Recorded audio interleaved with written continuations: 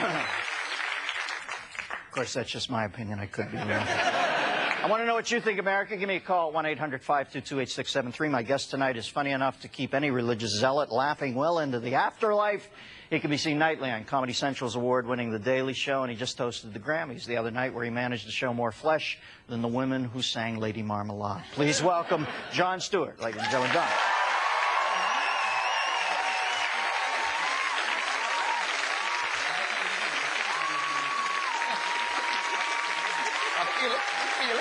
Nice to see you.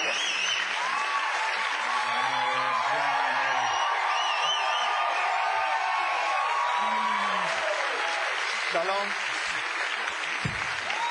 Shalom. God is good. God is great.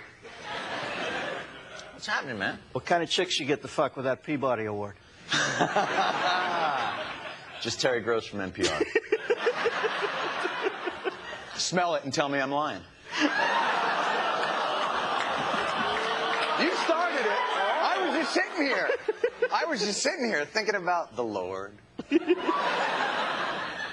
Are you a religious person, Johnny? Am I? Yes, I'm Jewish with a side of bacon. I'm really not that religious.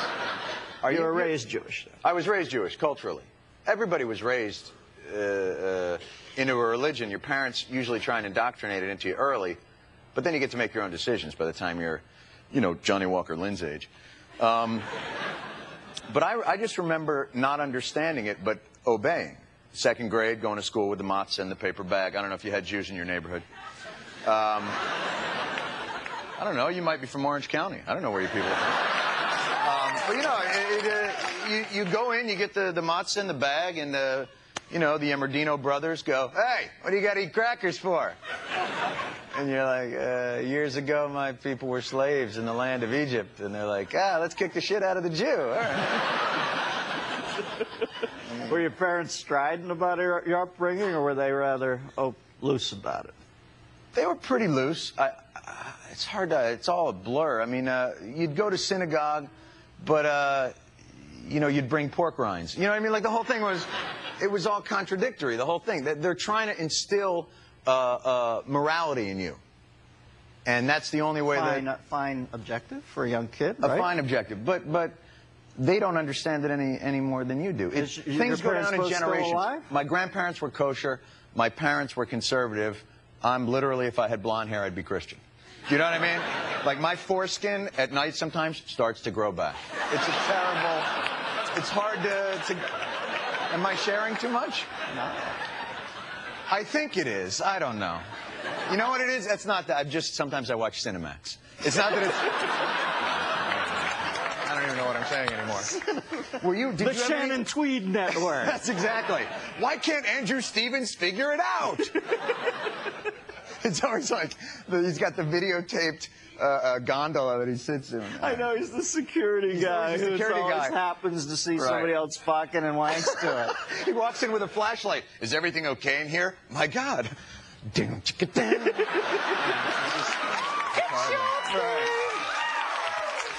your do you think certain people are prone to become more zealous than others? What do you see as a... The weak. Yes. You know, the people, the believers. We all know them. It's not just in religion, it's in everything else. It's extremism. It's not religion, it's extremism. It's the people that you know that,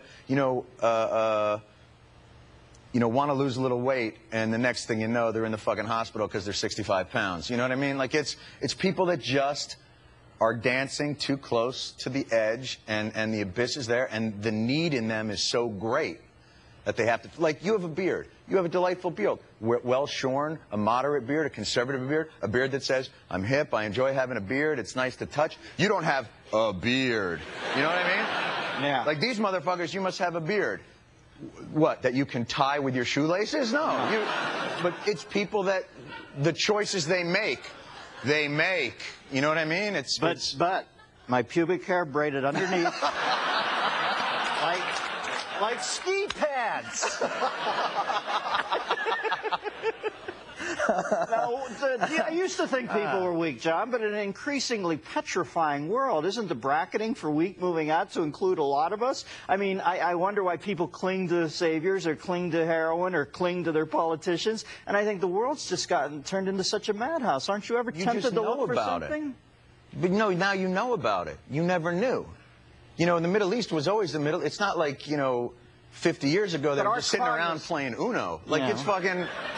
We have the internet. We look on there now. I think that the idea that somehow these extremists and these violent acts are the product of a policy that initiated in this country, and you know, that's like saying, geez, why can't black people just sit down and understand where the Klan's coming from? You know what I mean? Like, how is it that we did something and then they went and blow it up, and then we have to really do some soul searching? Yeah, why did we build those towers so high? That was fucking ridiculous. We put it right in the way of those planes they were hijacking. You know what I mean? Don't you think the country's gotten so reflexively afraid to express natural feelings when crazy people do something like that? You would think in an America I knew not. I don't want to act like I'm from the Truman thing, but I always admired Harry. I always liked the fact that Harry dropped one nuclear device, and they said, well, I think they got the message. He said, fuck them, put another one in there. It's like, originally they were going to drop them over the sea, that it was just going to be like a fireworks display just to go, look what we got. And he went, you know what, just move it in. If you're there and the wind's right, inch it in. See what you got. I'm just saying that the blame of that is... It's a way for people to blind themselves, to not have to deal with responsibility for their own actions, and to have them sit there and say, yeah, geez, look at the conditions you put us in, and that's why this is happening. It's ridiculous. When somebody approaches you, you seem like a bit of a pragmatist to me. When somebody approaches you and tries to really, in a heartfelt way, tell you what they've found that helped them in their life, I always have this initial thing where I think, oh, that's sweet of them. And then I get pissed as they get more detailed about it. I think, well, what the fuck? We're different people. Why should it work on me if it worked on you? Listen, I don't like going to Bennigan's and when they say, ask me about our guacamole. Like, I don't even want to know about that. You know what I mean? I don't like people to share anything with me that isn't explicitly necessary for the situation. I really don't. I don't want to know why they're smiling like fucking retarded people. I don't want to know. I don't want to know that the inner light that they found blinds them from the inside, and now they, you know, I really don't care. I'm just fucking reading. I'm reading on the plane. I don't want to know. And I mean that, by the way, in the best possible way. But you know what I'm saying? Like, people that need to share their happiness with you, it's not real happiness. It's that kind of happiness that comes from, I don't want to kill myself anymore. Want to know why? No, I don't want to know why you wanted to kill yourself in the first place. In fact, I'd probably have preferred it if you had done it.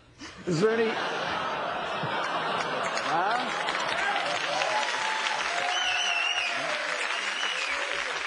This is... You're quite the people person, aren't you? This is not on TV, is it? No, this isn't on TV. This is on right before The Sopranos, right?